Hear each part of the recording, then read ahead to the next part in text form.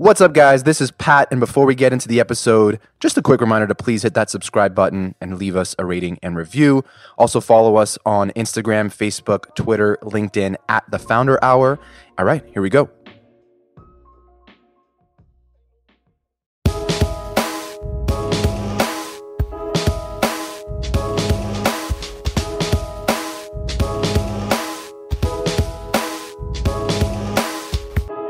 What's happening, everybody? Welcome to the Founder Hour podcast. I am your co-host, Posh. I'm Pat.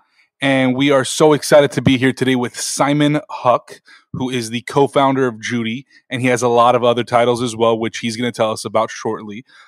Quick story. It took us about 25 minutes to get this all figured out because of technology failing us, but it's okay. Here we are. It's basically like the new replacement of the commute time here in LA. So, you know, it balances out. It's the same thing. But Simon, thanks for being on with us. I know you're out in New York, so thank you for taking the time. Thank you for having me. Excited to be here. I'm glad we figured out this technology nightmare. We made it happen. So kind of before we get into your story, tell us kind of how everything has been for you in the last couple months, you know, during this quarantine period. How have you been dealing with it? What's something that maybe you just didn't do before that you started doing that, you know, you're like, wow, I'm gonna keep doing this? So it's interesting because you would think that I would be spending more time on social media because we're at home and there's not much to do. And over the last 5 weeks, I have taken considerable time away from my phone. So we have a rule that like after 6:37 that there's no more phone time in our apartment. And part of that was spurred, I would say, in the first 2 weeks when I was on so many different group chats and every other person was sending another link or another media story that, you know, did not help my anxiety. I was not sleeping at night. And it became kind of this like nonstop news cycle over text and over social media that I realized that this was going to be something that was going to happen for a long term. Like I needed to check out. So that's something that's been a huge behavioral change for me. Yeah, I think what this whole thing did is really exploit that the negative side of being just overly connected with everybody in the world, and like how quickly news can travel. And then, you know, usually when it's bad news and it's constantly bad news, then it doesn't really help anything. So I think I'm in the same boat. I've definitely tried to spend less time on social media too, but yeah. So let's kind of go back and learn about your like upbringing, and we can kind of talk about what you're up to now. But tell us a little bit about your background. I think I saw you grew up in Canada. So tell us a little bit about your childhood and what kind of things you're into. So yeah, no, the story starts in Ottawa, Canada, which is the nation's capital. People often think that it's Toronto, but it's Ottawa. It's a much smaller city. And I think from a very early age, maybe I watched a movie or read a book, but I thought that I was going to be a lawyer. Like that to me sounded like the appropriate statement. Like I'm going to be a lawyer. I have no lawyers in my family. I really didn't know what that meant, but I thought corporate attorney sounds like the kind of slogan for Simon Huck. And I went into school with a major in political science. Still at that point, didn't really know what I was going to do, but kind of kept true to my canned response of I'm going to be an attorney. And then in third year, I was finishing up my degree. A friend of mine who had been studying at a college in Toronto, communications, said, Simon, you would be the most incredible publicist. Like this is the career for you.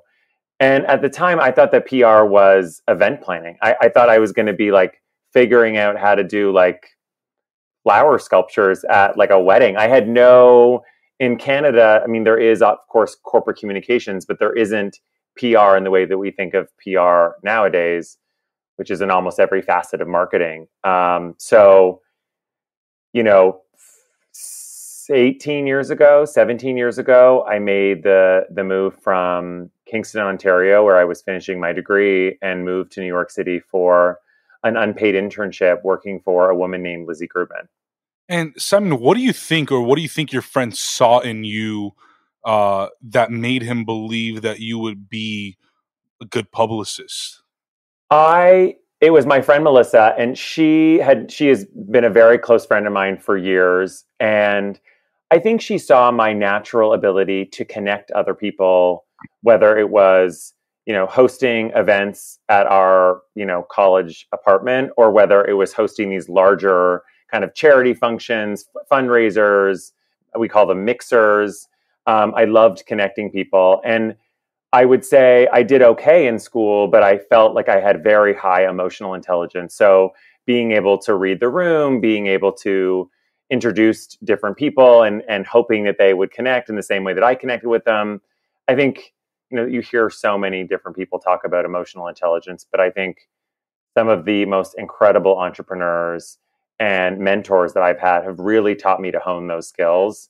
When you're making a pitch to someone, whether it's a new idea, whether it's an investment, whatever it is, being able to read that person is really critical to your success. And who was one of your mentors, I guess, or several of them in this space or in this specific topic that helped you learn those skills, or not even learn, but really hone those skills and you really use that high EQ to your advantage? So I moved here, just to set the stage. I moved here from Kingston, Ontario. I had a relatively normal upbringing, middle-class upbringing. And I was reading a tabloid. I was 20 years old. I was reading a tabloid. I was reading Us Weekly. And I've been star obsessed since I was 16. And I read an article about Lizzie Grubman. And Lizzie had an MTV show called Power Girls. And it called her a publicity princess. And I thought, holy shit, that is glamorous. And I need to jump on that bandwagon. So I picked up the phone and I called her office 150,000 times. And I finally got someone to pick up, and they agreed to meet with me. If I would happen to be in New York City, they would take the meeting.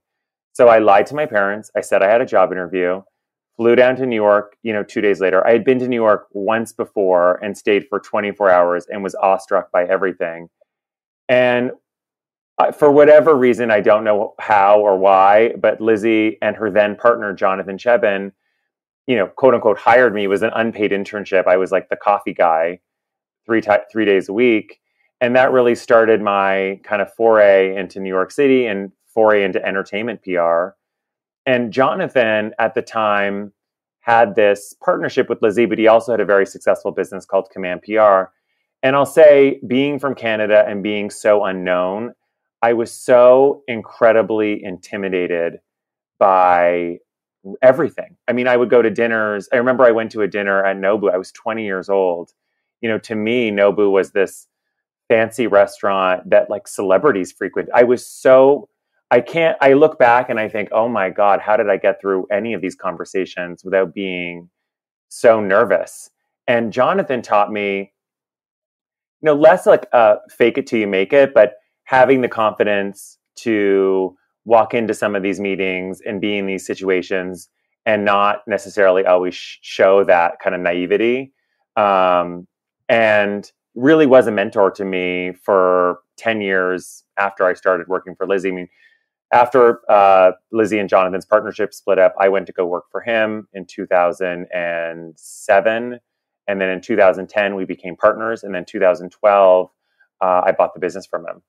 So it sounds like obviously you did really well, even though you can't remember why they hired you at the time. I'm assuming it was because you were just really persistent and just they could tell that you really wanted to work with them.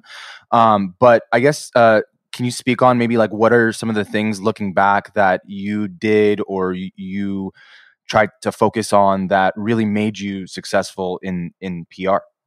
I think curiosity and kind of like unbridled enthusiasm. I was so curious, and I was the first person in the office, whether it was 6:30 in the morning. I was the last person to leave the office.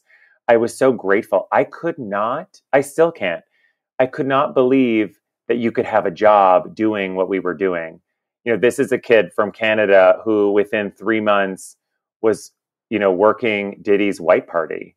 I was doing Jennifer Lopez's birthday. I was organizing red carpets with hundreds of photographers and broadcast crews from across the world for these huge red carpet events. This, in my wildest dreams, I never thought that this could be a career, and nor did I ever think that I would have access to this type of career.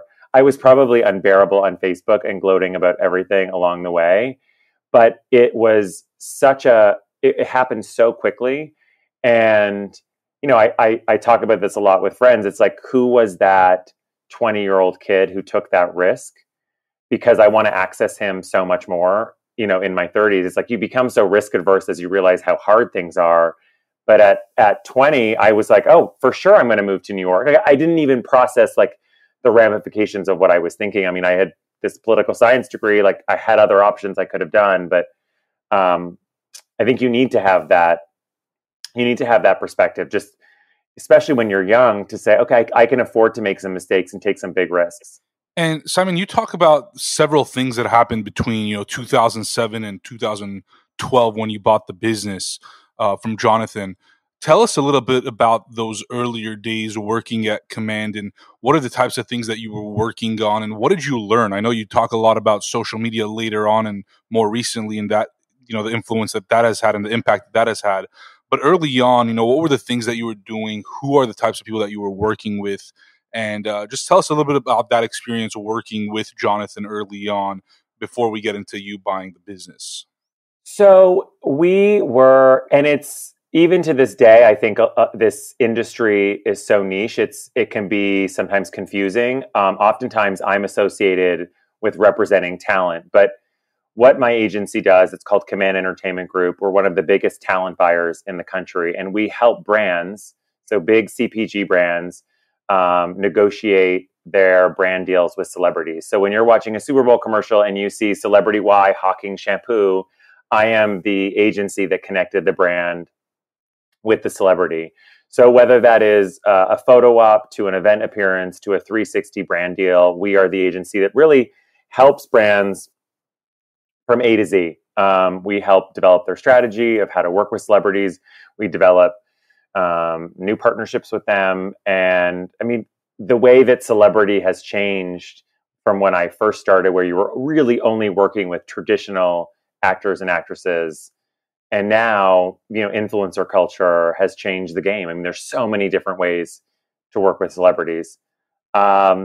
So that was really the beginning. So Jonathan and I were really at the very beginning of this celebrity craze, if you will. I mean, now you would find it hard pressed to find a marketing campaign that didn't involve some version of celebrity or influencer. Right. And then during, that tenure with Jonathan, we also did a reality show or a docudrama show called The Spin Crowd, which was executive produced by Kim Kardashian. And it was a show chronicling life behind the velvet rope. So giving viewers a taste of what our life was like at our PR firm. And we did one season of it. It was incredible. I learned very soon into that experience that life in front of the camera was not where I wanted to be. And interestingly enough, Jonathan realized that the life in front of the camera is exactly where he was supposed to be. And that was kind of a natural segue for us to kind of go on our merry way. I acquired half of the 100% of the business. At the time, we were 50-50 partners, and he went on to now do TV and podcasts and everything else. For you personally, I know a lot of people who might watch TV shows or reality shows, especially, and see the people in it, they assume that they love it, like they're like that's their thing and they enjoy it, but for you personally, like why was it something that you weren't comfortable with? Like what's something that maybe people don't know about that space that they should know about?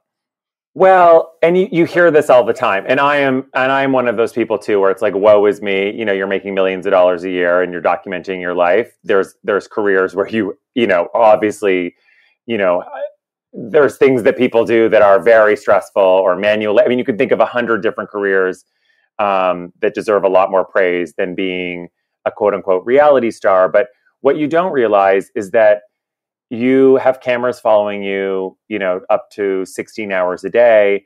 And part of being on a show, you have a crew of 30 people who are counting on you to showcase every aspect of your life. That's the good, the bad, and the ugly. So yes, it's great to celebrate your successes on the show, but on the days where you're being the most vulnerable, and that's what makes good TV.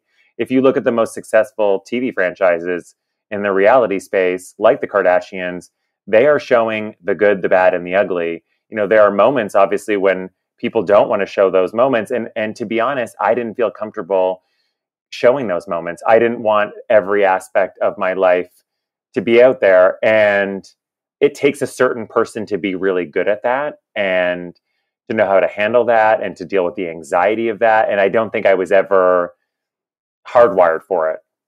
And when did you first, you mentioned being like this person who was obsessed with pop culture and, read Us Weekly and all these different tabloids, like early on at 16 years old. When did you first get introduced to the Kardashians and all these other folks that were a part of your journey? Kim and I met in 2007. And this is before the Kardashians were a household name. This is before Kim even had a TV show. And I remember the day she told me that she got a call from Ryan Seacrest and they were thinking of doing a reality show. And at the time, the only reality that I knew of was the Anna Nicole Smith show, which was on E, and E really wasn't E like it is now. And one of the incredible things, which I'm going to tie back into Judy, is you develop these friendships, these 10-year friendships that are so important to your life. And what ends up happening is some of the people that you started with have then grow into these kind of massive household names. I mean, a lot of the people that I began my career with, that I was doing smaller deals with in 2007, 2008, are now household names. It is an incredible journey, and it's one that I look back and I can't believe it. But it is. I think a lot of people in our industry feel that way, because when you've been in the industry long enough, you see kind of the rise of so many different people. Yeah, I totally agree with that. And I think I think that a lot of people might be wondering, like, how do you even put yourself in the position to meet these people that are working on like really cool stuff and maybe haven't blown up yet, and they will eventually, and you want to help each other and kind of go through that journey together. So I guess for you, like, was it like Command PR like representing Kim, or like did you meet her through PR? It was purely it was a purely social meeting. It was a purely social meeting.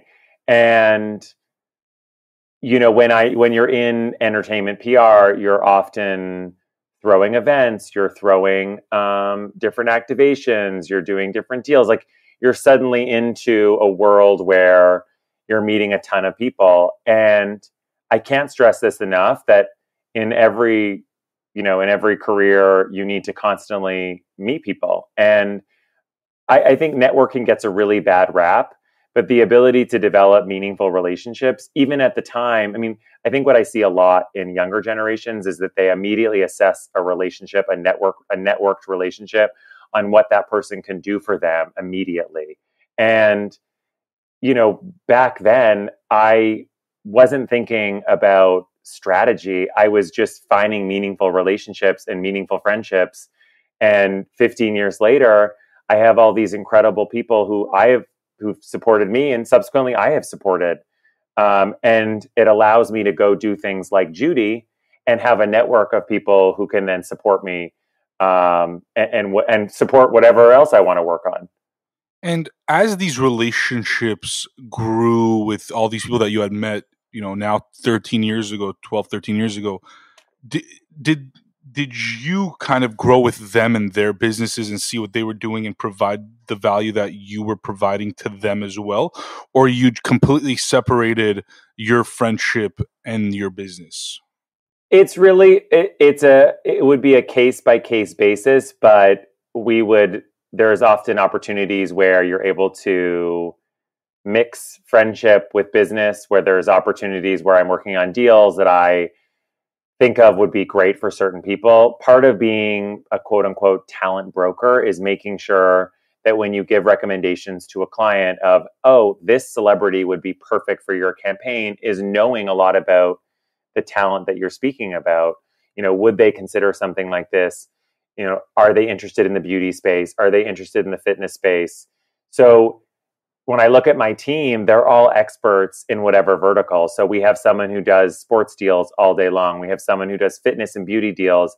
They need to know everything about the celebrities that we're recommending to our clients, because the interests need to be aligned. So yeah, we talk about kind of just the whole space of PR and connecting talent with brands and this whole industry that has changed a lot in the last like 30 years. But how do you see, obviously like the mediums change, but the also the talent changes. Like who is considered an influencer or someone with talent today might not have been someone that would be considered, talented 20, 30 years ago. So how do you see this whole landscape like changing in the next maybe 10 years and like into the future? We are going to keep seeing more and more niche categories. We're going to see people who are working in certain spaces and verticals, and they are going to start generating more deals. So, for example, HGTV stars are doing incredibly well during COVID-19 because there's so much content that they can do in and around their home. They tend to be great at documenting a lot of that content, so they're great content generators. So what is so interesting is that when we started, when I started 15, 16 years ago, you were really only working with those traditional actors and actresses, and social media wasn't part of the deals. And now you see a lot of celebrities who resisted being on social media who are no longer able to participate in this influencer economy. I don't know. I can't think of a celebrity in the last 5 years I've done an endorsement with that has not been active on Instagram. Yeah, it's like sometimes I see these names that I recognize as like massive names from when I was a kid, and I see on Instagram and they have like barely any activity or any following, and I just wonder like why. Why? Because they're resistant to this new world where they feel like they need to show, parts of their life that they're not comfortable showing, and in which I respect. It's, if you're an actor or actress, like, just because you want to be in movies or be in TV doesn't necessarily mean you should have to sign up for Instagram and show off, your favorite tequila recipe or whatever. But if you want to play in the commercial endorsement space, you do need to be active. And Simon, speaking of social media, and obviously even that's changed, right? We have new platforms like TikTok that are now growing exponentially, especially during this COVID crisis where everybody's at home, like has nothing really to do and they're creating content. But I know that the price tag for a lot of this stuff, especially for celebrities who you work with, is extremely high, right? And I see all these celebrities posting, stuff on their feed or their stories or whatever. And I'm thinking to myself, how do these brands even afford to pay these celebrities? So why don't you talk to us a little bit about that world of how the transactions actually take place? Somebody like Kim is charging perhaps upwards of $1 million, right? Who's working with her or who's working with these folks? I can't, I don't represent Kim, so I can't speak to her fees. But in terms of industry trends, big brands are looking at social media posts just like they would be looking at TV commercials, and they're making a financial decision and a financial investment. So if you're able to work with an influencer that has 30 million viewers and 30 million followers, and they have, let's say, a 4% conversion rate, you can make that financial decision, and it may make more sense than having a primetime spot on CNN. I mean, you can do, like, these brands are making decisions from a brand equity perspective, but they're also they're financial decisions. So we have seen deals that we have done where the cost of the post was a fraction of the return. Really? Like, could you give us insight into, like, I mean, I couldn't give you an example because we're under NDA under all of them, but I think that I would reverse the question and say, why would brands continue to spend the money on influencer posts if there was not a return on investment? And to that point, I know in different certain types of marketing, like there is more data to make those decisions on, like, how much I'm putting X amount here and I'm getting X amount out as a return. But sometimes when it comes to like branding and different types of just branding campaigns, that ROI isn't as easily, like that data isn't as easily there. So how is that a challenge when it comes to like branding in general? I think you want to be careful First of all, I often tell young brands, D2C brands that are starting out, if your brand is successful, you're going to have loyalists and evangelists and people who love whatever your problem is that your brand is solving.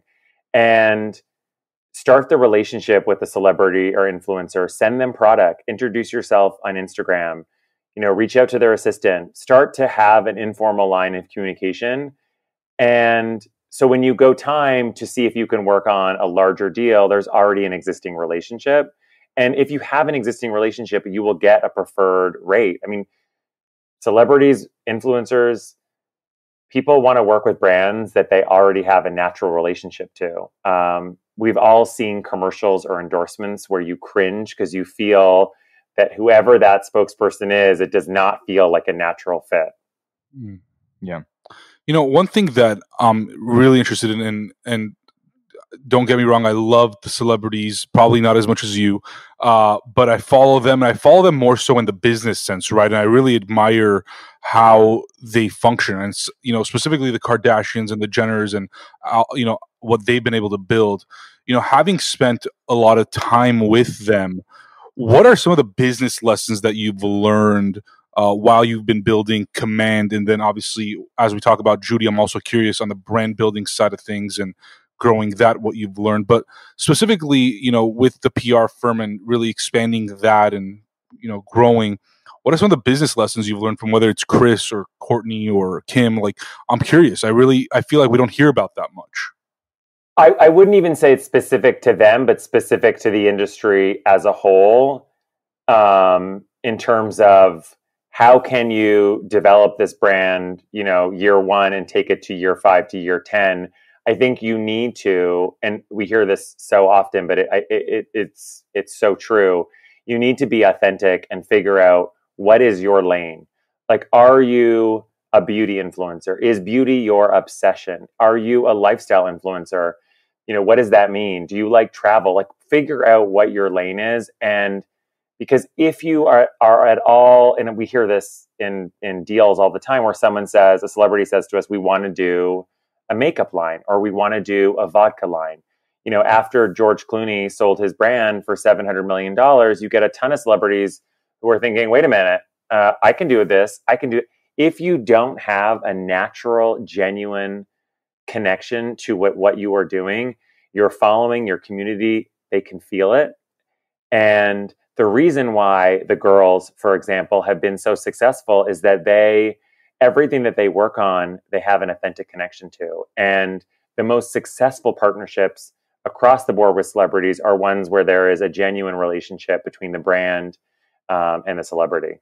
And I think that's a great point. And I think it's something that applies to people that are also not celebrities, right? People that are starting businesses that they might not be perhaps passionate about or have, any sort of connection to, right? Like, if I start like a skincare line, I mean, it's not that I don't think skincare is important, but it's not something that I'm genuinely passionate and authentic. It's I can make it work, but it's not going to blow up, right? And it just doesn't make sense.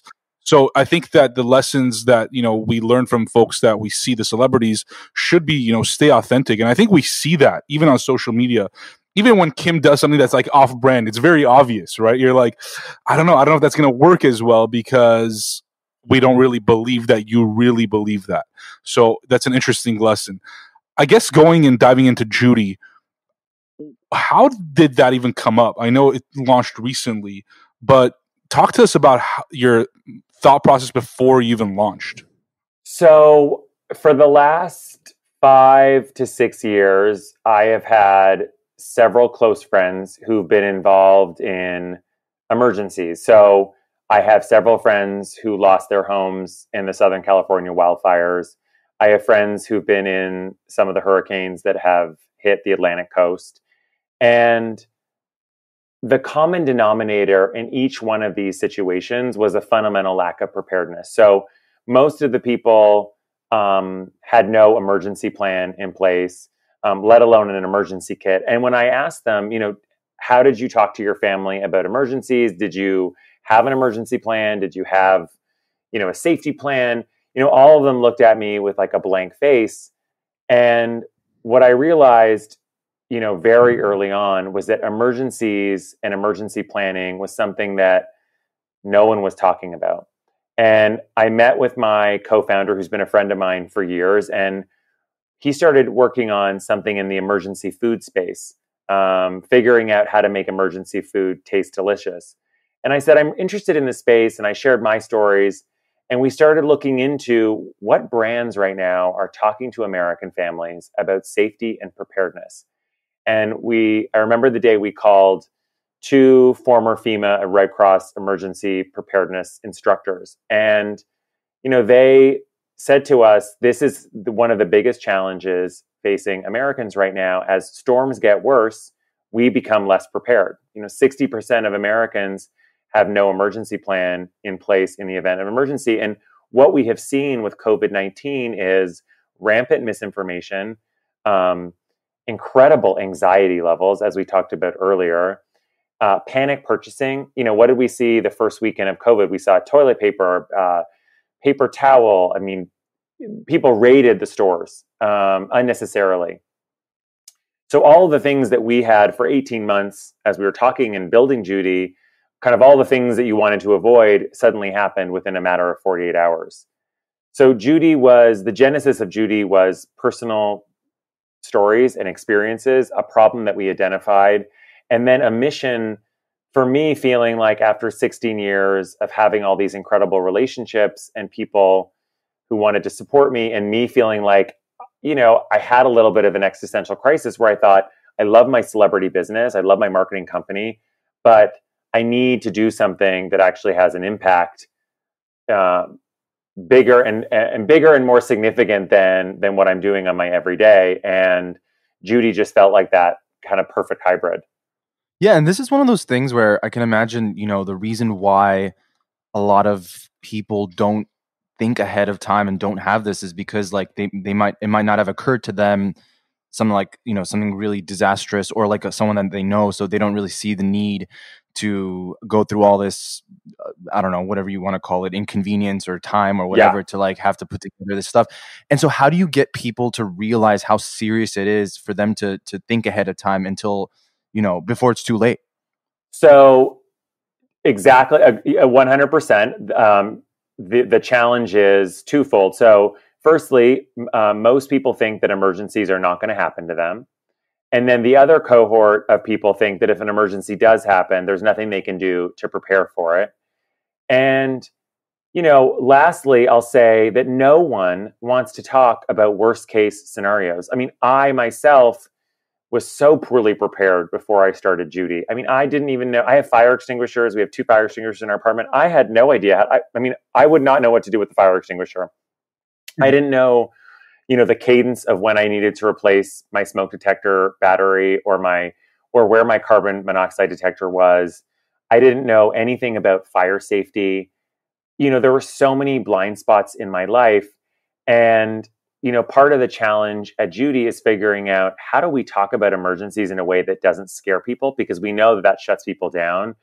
And, what we just did, and I know we're going to talk about this in a sec, is using levity and pop culture and optimism to empower people to do something about their preparedness plan. So you really got to get their attention. So what can you do to get people's attention? You've got to be clever, and you have to think of marketing campaigns that will draw attention and will give people enough that they can do. We often talk internally at JUDY about like a 15% change in behavior. So if you can change your behavior by 15%, if you can have that conversation with your family, you're so much better off.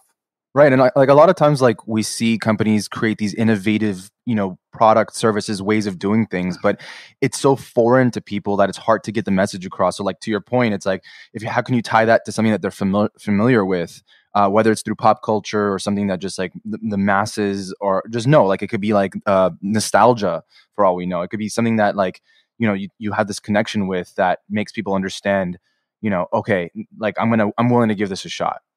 Right. Yeah, and on top of that, also, I think that we just kind of live in this society where, prevention isn't necessarily sexy. It's the cure is what's sexy, the solution. But, you look at it even in healthcare, right? You see this during the COVID crisis, like America was unprepared, right? The hospital system wasn't ready. That's why we're sheltering at home. So, how do you change that behavior and say, hey, get this ahead of time? You may not use it, which is fantastic, but because that means that there's no emergency happening. But in the case that there is, great, you're prepared, right? Like, how do you tell somebody that there's value in something that they may never have to use, right? And that's, I feel like, an uphill battle.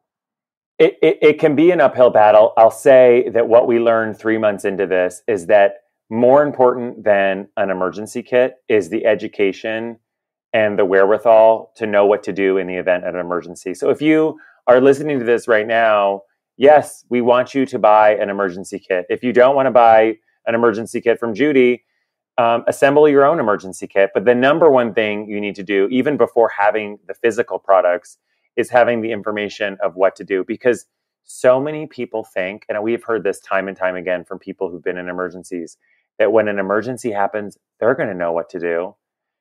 How many people do you know who've been in an emergency and they're type A, rational, intelligent people who make decisions that you think, wait a minute, why did you walk back into the home without your shoes on when there was a fire in your living? Like, we go through a state of almost emotional paralysis when we're in an emergency, and you don't realize that your brain's not working because the adrenaline's kicking and you're running to get your kids out of the bedroom. And there's so many things that are going on that if you don't have that conversation before about your emergency plan, about what to do, about the window in the basement that opens if you need to escape, like all of those kind of tough conversations you have as a family, those are the conversations that quite literally will save your life. Yeah, and I think you mentioned earlier, like, how do you do that without scaring people or scaring people away, and not creating this state of panic? And one thing I think about is, like, as kids, like in school, we learn about what to do during a fire drill, and now, unfortunately, kids are learning about what to do if there's like a school shooting or something like really bad. I feel like this is something that should also be taught in schools at a young age. So, like, as you grow older, and maybe you could even be the person in the house to understand what to do if your parents are a little bit older and don't really care or don't want to change their ways. It's like, how do you educate the younger people in school where they are and where they're supposed to be learning on how to deal with these like real life issues? Well, it's so true. And we do these classes. We started them in California. We've had to stop them because of COVID, where we bring in our masterclass JUDY instructor, and we have 30 parents who sit around in a circle, and we have a demonstration about emergency preparedness. And these parents are enthralled. They have their notebooks, they're copying down everything. They come with questions. We end up staying until 1 a.m. every time. But what's interesting, and this has happened, we've done 12 of these classes, and every time, the kids somehow creep into the conversation. Suddenly they're sitting on their parents' laps. And these kids, some of whom are 7 or 8, know more about emergency drills than their parents. So drop, cover, and hold on, which is basic earthquake, preparedness. Most of the parents did not know what to do. And most of them, when we asked them, simple disaster IQ questions like what to do during an earthquake, we're saying all the things that you were not supposed to do. And in fact, the kids were able to answer because it was something mandatory that they were constantly learning about in school. But what happens when you graduate? It's no longer mandatory. And people forget, and we have short-term memory when it comes to these kind of things. Even when we think about COVID, it's what are we going to learn from this moving forward about preparedness? What are we going to learn? How are we going to change our patterns of behavior to be better prepared for the next large-scale emergency? Simon, talk to us a little bit about the branding, right? Like, how did you come up with the name JUDY, the color, the orange that sticks out, right? What goes into it? I think a lot of people that are starting businesses or want to are very curious about the branding side of things, especially, in this day and age where you as a person attach yourself to a brand based on people like you who are the creators and the founders, or based on, what it stands for. So really curious about hearing that story. We went through a very arduous process, because the challenge for us is, how do we create an emergency system that is functional, but also, I hate to use the word stylish, but aesthetically pleasing. What we did not want to create is something that felt gimmicky or glamorous or, quote unquote, chic, because the minute you attribute those things to your product, it minimizes the importance of what the product is supposed to do. It should not look like a mini bar. These are life-saving products, but we realized that there needed to be a balance of organization. So right now, if you're on Amazon and you're buying a pre-assembled emergency kit, it arrives and it's just a ton of disparate products thrown into a knapsack. There's no organization. At JUDY, we completely Marie Kondoified the system. We hired Red Antler, which is a design agency based in Brooklyn. They've done a ton of incredible D2C brands. And we went through a 6-month branding process. It was a very tedious exercise. And we went through probably 10 different versions of JUDY. And we knew that we wanted a name that people would never forget. We also wanted to personify who JUDY was. So we all have a JUDY in our life. And in my life, my JUDY is a friend who shows up 5 minutes before our dinner reservation. The JUDY who has hand sanitizer and wet wipes and everything else, God knows what else, in her purse. And, JUDY's like my great grandmother. Like, there is personas of JUDY, and we all have that JUDY in our life. And that is what JUDY for us meant. And it's what we've seen with our community. People are constantly on Instagram share stories of like who their JUDY is. So that is actually how the name came about. That's awesome. I love that. I mean, yeah, like when you think of JUDY, you just envision something, and that's pretty much what it is. It's almost like Right. It's almost like Karen. Yeah. Totally. We could have been Karen. Yeah. I'm curious. Once we release the episode, we'll ask our audience who their JUDYs are. I'm curious about their responses. Yeah. So what's in it? I mean, I personally I don't have one yet, but what's in the box? So we have 3 different products. We have the starter, which is a bum bag, a fanny pack that has 8 different products in it. And just to give you background on emergency kits, the foundations of all emergency kits are water, food, and first aid. So those come in all of the JUDYs. We have the traditional go bag, which is called the mover, in a 2 and 4 person configuration that has over 20 different emergency preparedness products inside of it. And then we have the quote unquote home appliance of preparedness, which is the safe. And it has over 24 different products inside of it. Anything from a multi-tool to a hand crank radio, to food, water, etc. And I think for us, when we think about what separates us, is really making sure our customer and our community understands, how the hell is my multi-tool going to help me in an emergency? And what do I need a hand crank radio for? So much of what JUDY is all about is connecting our content with our community. So teaching people scenarios of when you would need a hand crank radio, teaching our community through our content system all about what to do to prepare for hurricanes. We have a texting system where you can go onto our website and it's completely free of charge. And we send you texts and tips and videos of things you need to do to prepare for various emergencies. And we segment it. So we know if you live in Kansas versus California, we're sending you information based on what you're vulnerable for. So it allows us to speak directly to our customer. That's awesome. And where do you see JUDY going, right? Like, because when I think about it, I see that there are emergencies in everyday life, right? Like, whether it's while you're driving, which, people are not doing much now, but they'll restart, or while they're at work, or when they're playing sports, or, when they're hanging out with friends, whatever. There's always these like little emergencies as well. It's not only the national and global crises that are now currently taking place. Do you see JUDY playing a role in that space, right? Like when I imagine like the fanny pack, I'm thinking, okay, if I'm a parent going to Disneyland, I'd like to have like 100%. a JUDY fanny pack as number one. I'm sure it's going to look dope on my body.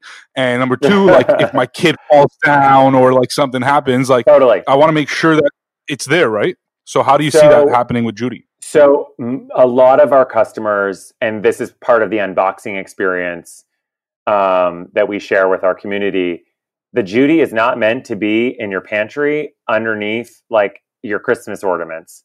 Judy is meant to be, unboxed and unpacked. So we have a lot of parents who talk to us that they've already used almost half of the products in their first aid kit. If you've got kids below the age of 10, they're getting scrapes and bruises on the playground. So Judy is not just for these large scale emergencies, it's for everyday family safety. And part of that leads to kind of future products and things that we're thinking about at Judy is offering a Judy subscription. So if you look at an emergency kit, it's comprised of consumables and expirables. So you want to be emergency ready 365 days a year. So some of our future products involve subscription. So how can we replenish the products that are expiring in the emergency kit and the products that we're already seeing are being used? So hand sanitizer, we already have a ton of our customers who said, listen, we've gone through all our hand sanitizer. Can you send us more? Neosporin, masks. We have masks in our emergency kit that were initially designed for prevention and protection against wildfire smoke. And as you can see now, there's a massive mask shortage across the country. So, all of these products, when we think about it, these are all products that should be ingrained in our everyday life.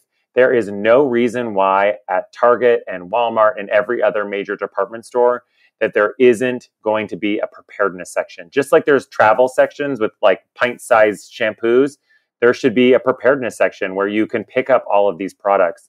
And that is Judy's vision. That's awesome.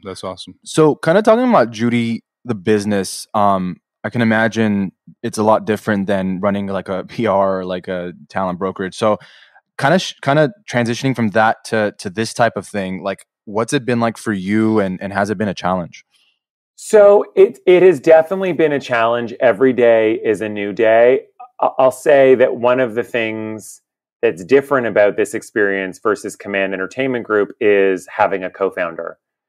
So I knew that if I was going to do this, I had, some strengths that I knew would benefit to the business, but there were a lot of things that I knew I would need outside help for. And my co-founder, Josh Udashkin, is absolutely brilliant. He has had a CPG business before. He was in the luggage business. And he is a brilliant fundraiser. He's a financial wizard. So modeling, structuring our deal, building out kind of the creative strategy for our business. There's so many different things that we're able to collaborate on. I had launched an experiential museum called A Human 2 years ago. And my biggest mistake when I launched it is I did it by myself. And I didn't have a person to call at 11 o'clock at night when I couldn't get to bed because I was ruminating on like the 9 issues you do. And I think you guys probably know this as, being partners in the podcast, like having someone to talk to, it's not for everyone, but I can't imagine doing future businesses without another person. Right. 100%. And it's funny you bring that up because I was talking to somebody probably a couple days ago or maybe yesterday, and they were in a business on their own, and now she's in this position where she's like, I've like lost interest because like I'm like insane. Like I've lost complete control of my sanity because I have nobody to complain with or nobody to celebrate with, nobody to bounce ideas off of, or just balance it out. Cause it is a really tough gig and it's challenging and there's so many low points. And if you're low, chances are if there's someone else that can, help you get through that, and then vice versa. If someone else is low, you can help them get through that. Otherwise it's just dependent on one person's, feelings and one person's thought process. For sure, yeah. And I mean, like, again, like you said, if one person's having a bad day and the other person's got to just pick up the slack, right? I mean, like, it's just like, that's what the partnership is about. It's the same in a relationship. I'm sure you know that. I mean, we both know it. I mean, it's not perfect, right? Like, entrepreneurship is always, at least these days, it seems like the sexiest thing to do. It's always rainbows and butterflies, but I mean, it's really kind of the opposite. It's challenging. It's tough, right? You've had the relationships, you've built the connections, which has helped you kind of, accelerate this a lot faster and, take it to a place that maybe others couldn't have, but it's still a challenge, right? At the end of the day, like, people have to purchase the product or consume the content. Everyone thought, like, I think that some people think that entrepreneurship, it's almost like become its own version of influencer culture, where like you see people's bylines like entrepreneur. And I look at it and I think, guys, do you have any idea what a nightmare the process can be? I mean, yes, I love it. Like the highs are so incredible and the lows are so devastating, but it is so many lonely nights. It is so many Saturday and Sundays and sleepless nights of worrying about, one issue that turns into another issue, and moments where you don't think you can get the investment to put your order in, and unexpected, surprises. I mean, I feel like there's so many people out there listening who have businesses that are like, oh yeah, keep going, like keep that list going. And it's not to deter people from starting a business or, building their idea, but this shit is real and it is really stressful and it's not for the faint of heart. And that it goes back to our other point when we talk about you need to love what you're doing. Like you need to be, if you're starting a makeup brand, you need to be a makeup guru. You need to eat, breathe, sleep, think only about makeup because it's going to define your life and it's going to take over your life and you need to have that passion. Yeah, exactly. And I think, like you said, like people are a little too attached to that word entrepreneur, the lifestyle of it. But I think the best thing people do personally is can do is detach themselves from this lifestyle or the word and just focus on the task at hand. Like, what are you working on? What are you trying to improve on? What are you innovating? Like, do the work, and whatever you're called down the line, you could be called something even better than an entrepreneur, like a visionary, a mogul, or whatever it might be. Like, let other people call you that, right? Just focus on the shit that you're doing. 100%. Yeah. So Simon, before we jumped on the podcast, we had put like a post on social media for people to kind of comment and see what they'd like to ask you. So we got a few questions, if you don't mind answering them. Some are related to business. Others are more related to life and kind of your relationships. One of the questions that we got was you recently launched a product related to the documentary Tiger King, right? People want to know a little bit about that. So part of the challenge for emergency preparedness is getting people's attention. So we have to think of really creative ways to drive awareness and drive interest in getting people prepared for emergencies because they're just not. So we had an idea to partner with America's Food Fund and donate 100% of the proceeds and turn our home appliance product, which is called the Safe, into a Tiger Safe. And we thought, what better way to drive excitement than to find John Finlay, which was Joe Exotic's first husband and star of the show, to do the voiceover for our campaign. And he was incredible, and he was so excited about the campaign, and it has been tremendously successful. We have raised thousands upon thousands of dollars for America's Food Fund and also generated awareness around the importance of being prepared. That's awesome. Yeah, it's so important to just jump on it, on those opportunities as soon as possible. Like it goes such a long way. Yeah, and that's great.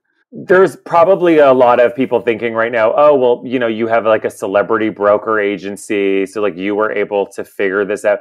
No, I went on Facebook and I stalked him. I wrote him on DM. I did it wasn't like I went through some sort of formal channel. I think the tenacity you need to do these kind of things is, okay, what can I do that makes an impact, that drives my business forward and drives my mission forward, and also does something to give back during this time? I mean, what we've seen during COVID-19 is that individuals, businesses, organizations have stepped up to the plate and really delivered. There's been so much kindness. There's been so much donation. Like, you're seeing people really step up to the plate. And I think a lot of people feel really proud to be American. That's awesome. So another one we got here is, Patrick and I are both Armenian, and so we have a lot of Armenian friends. And when I asked the question, a couple people asked me, and I rephrased it for them. They wrote, "We in the Armenian circle are in awe of the Kardashian-Jenner well-oiled machine. Tell me what your friendship with the family means to you." So that's what they wanted us to ask you. They have been, because we've been friends prior to the show, it's like I still think of them as the people that they were, 12 years ago. And what is so incredible, because so many people change when you have that level of fame, they have stayed the exact same people. And so regardless of them or any of the other friends I've made along my journey, friendships, this is like my chosen family. My family lives in Canada, so all of my friendships mean the world to me. And they specifically have been so incredibly supportive of all of their friends, but of everything that I work on, and, you know, are just wonderful people. Yeah. And I feel like what people don't realize often is when you see someone who's had such a long period of success, right, in whatever they're doing, we talk about authenticity. Like that's pretty much why, like for them to last that long, that sustainable kind of like lifestyle. If you're not authentic, if you're not genuine, if you're not just like a good person and you're just screwing people left and right, your shelf life isn't very long. Like you're gonna fall off pretty soon. It's not an accident. Like nothing is an accident. There's a reason why people have sustained careers and loyal followings and people who show up for them. It's because they have the work ethic, the tenacity, and the dedication, period. Here's another one. My fiance asked, so we got recently engaged in January before, you know, the world went to shit. I know you got recently engaged as well. Congratulations. Thank you. What has that experience been like for, you know, you and your partner being engaged and kind of that relationship that you guys have now, and how has it persevered through this crisis? You know, we've been together for like over 4 years. It really felt, I know I'm supposed to say that it was like this game-changing experience, but it really felt like any other day. I mean, I think he was really excited. He did the whole ring moment. I am kind of like, okay, what's next? Like now we're going into bridezilla mode. We started planning our wedding, but then, you know, COVID obviously has delayed that. We're not sure when that's going to happen. But Phil's an incredible human being and someone that, you know, I knew for such a long time that we were going to be together forever. So I shouldn't say this, but I'm going to. Yeah, I thought of it more as like, okay, got to check this off the list, and like we're ready for the next stage of life. Right. I mean, it's all really a bunch of formalities, right? Like just the whole marriage situation. Like I think that, and I say that like in a very respectful way. It's not that I don't want to get married, and obviously I do, but just the whole process, right? You know, you have to sign paperwork, and you have to like this whole, and you got to pay for it. Yeah, exactly. So it's just like, why can't we just let things be? Just love the other person, enjoy life. Oh, and we started with like a 40-person wedding. Oh no, we're going to do 90. Oh, we'll do 170. We'll do 270. It's like I'm now doing like a bar mitzvah. It's out of control. I mean, yeah, ours started at 520, and thanks to COVID, it might go down a lot more to your level. 520? Who are you inviting? It's an Armenian wedding. Oh, it's Armenian wedding. Yeah, that's Armenian a big wedding. You got to invite everyone. I mean, I'm going to invite you soon too if we continue. Yeah. No, for sure, I'm getting invited. Yeah. Yeah, you know what I mean? So it's like, it's crazy stuff. Suddenly you're inviting for too much. Yeah. Well, thank you so much for this conversation. Thank you guys. This has been great.